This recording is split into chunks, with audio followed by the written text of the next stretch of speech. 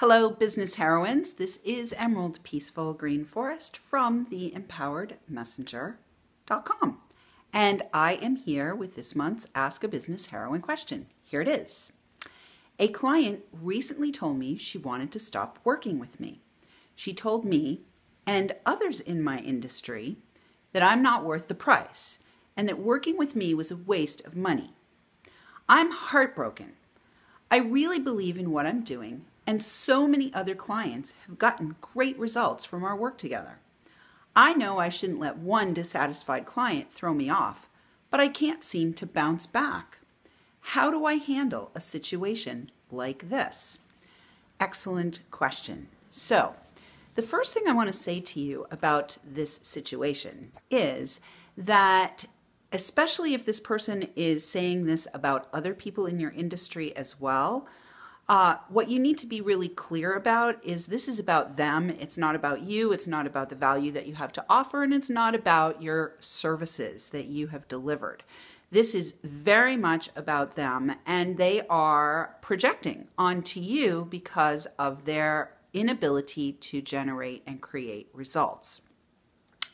And this is not uncommon. There are people who go from place to place and person to person and coach to coach, and their big story is, it's not working for me. It's not working for me. It's not working for me. And so it's important for you to just really get some perspective on that there are certain people for whom it may never work for them. And so that's not something that you need to take personally. What you need to do is just be simply aware and perhaps be a little bit more detailed in your initial consultation in the screening process to discern if in fact it is a fit for you to work with this person. And one of the main questions that you might want to add to your screening process is, have you ever worked with another mentor or coach? And then follow that question up, if their answer is yes, with how did that work out for you? And you'll find out pretty quickly when you ask those questions whether the person that you're talking to is somebody who has achieved good results, has achieved great results, believes in coaching and mentorship, takes personal responsibility for their own success, or if they're somebody who is going from place to place, coach to coach, mentor to mentor, and never really achieving the success that they say that they want. And that's probably a pretty good sign that you don't want to make them an offer at all.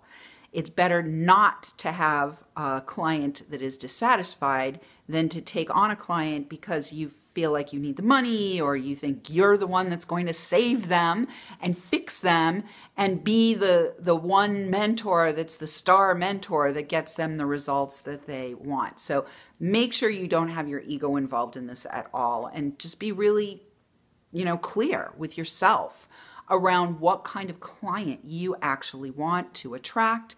And then the final thing that I'll say to you is that you may need to do a little bit of tweaking in your own messaging if you are attracting somebody who became dissatisfied.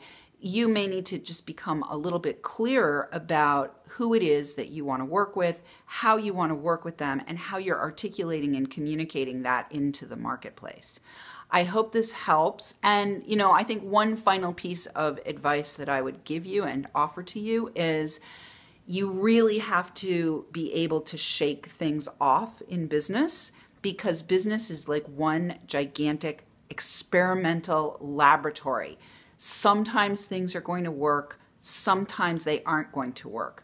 The most important thing that you need to do is stay connected to and committed to your particular calling and not have attachment to any way or form that it might present itself as you learn and grow in the market and as a business owner. Sometimes things that have worked for years suddenly stop working, and so it's time for you to put your experimental laboratory hat and your laboratory coat back on and try something new, making sure that you stay committed and connected to your own personal calling and to your source of inspiration. I'm Emerald Peaceful Green Forest, and if you have any interest in finding out more about what I have to offer, please visit me at theempoweredmessenger.com.